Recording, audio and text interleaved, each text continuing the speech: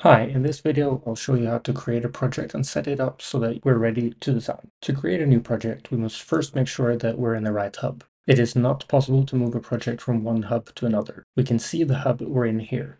Then we can click the New Project button in the top left corner to create our new project. You can locate your site either by scrolling around the globe or by typing in the location of your project.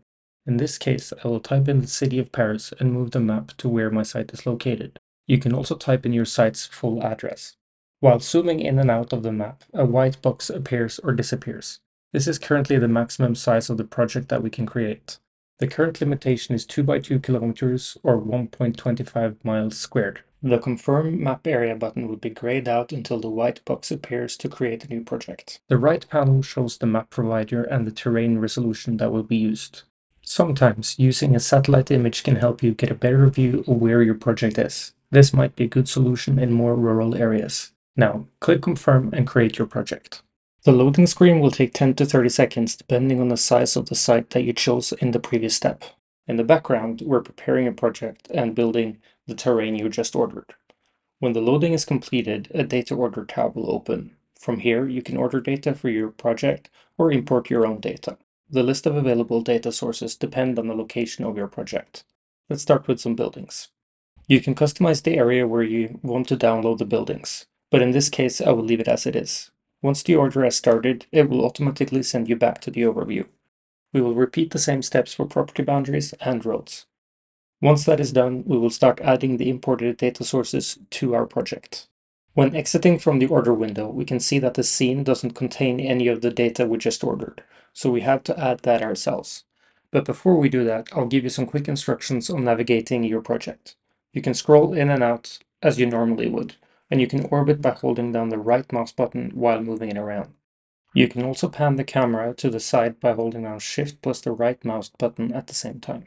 I'll briefly explain the user interface of Forma. There's an Autodesk icon in the top left corner that will take you back to the company hub, and this is where you exit your project. Don't worry about losing your work. Forma saves what you do for each change.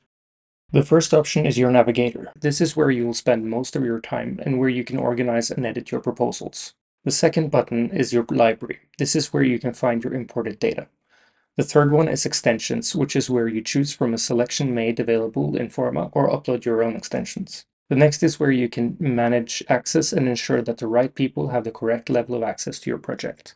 Below the line are different modes, such as Compare mode, where you can place analysis side by side for its visual comparison, and the Forma board, where you can create widgets of your proposal to have a good overview.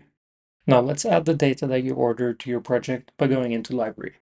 To start, we'll add property boundaries. Simply click on the thumbnail and the property boundaries will open in a new window. We can go ahead and just click Add. Let's do the same for roads and buildings. As the buildings can contain quite a lot of information, it might take some time for them to load. You can either add all the buildings selected in blue or add single buildings by clicking on them or holding down Shift to select several buildings at the same time. You can also drag over them by holding down your left mouse button.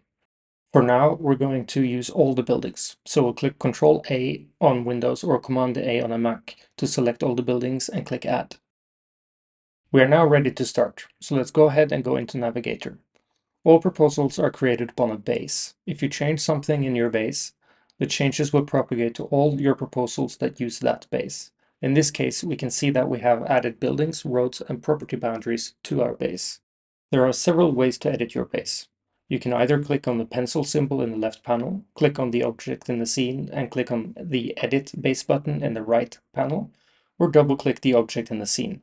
The purple edge on your screen will indicate that you are editing your base. To start, we will add a site limit to the project. It is important to add a site limit to ensure that you're designing within the boundaries of your site. This also sets you up for running analysis and seeing your area metrics. We can draw a site limit using the site limit tool, or in this case, since we have property boundaries, we can convert one or more of the property boundaries into our site limit. We can do that by entering our base, selecting a property boundary, and clicking the Define as Site Limit button in the right panel. If your project is in a place where you cannot download property boundaries, you can create your own by using the Site Limit tool found in the toolbar. We want to start designing with an empty site, so we'll select the existing volumes on our site and move them to our proposal. This will become our existing situation, which we can compare our new proposals to later. To do this, we'll go into our base, select the volumes on our site, right-click, and then use the Move to Proposal option. For the building areas to appear in the area metrics, we must convert the volumes into buildings by adding floors. To do this, selecting the volumes and choose the Add Floor option in the right panel. You can further detail the area metrics by adding functions to the buildings.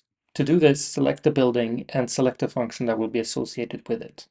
The area metrics will dynamically show what you have selected and a breakdown of your buildings. The rest of the right panel is where you can trigger our available analysis tools. You can add buildings and other geometry to our site through the toolbar, but we will go through that in another video. You can now see that we have a building layer on both the proposal and the base. Let's change the name of the proposal to Existing Situation for clarity. Now, let's create a new proposal so that we can start designing. The new proposal will not include the buildings that were originally on the site, as these do not belong to our base. We have now created a project and added contextual data, and we are ready to start designing.